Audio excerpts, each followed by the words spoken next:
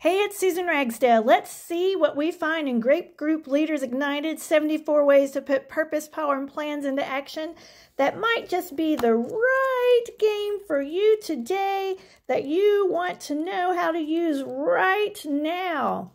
Oh, I'm going and going and going. And when will she stop? I'm stopping here. Yes, die life.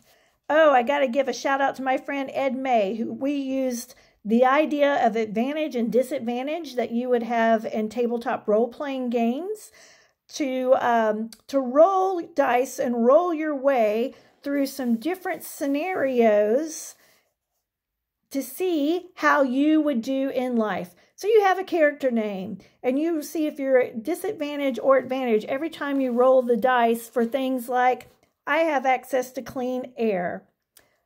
College is in my future. I can go to the doctor if and when I need to do so. And this is all dependent on the dice, but at the end of the day, this lets you go into a debriefing session and a wrap-up that allows you to talk about empathy and to think about different community issues from another point of view other than your own. Youth, leaders, adults, it works in a lot of different settings, whether that's a church of faith, Sunday school classroom, or a service learning program, or a classroom at school, or a planning board and leadership group at your agency. You can use this to remember to think about everybody and put yourselves in their shoes. Brought to you by Great Group Leaders Ignited.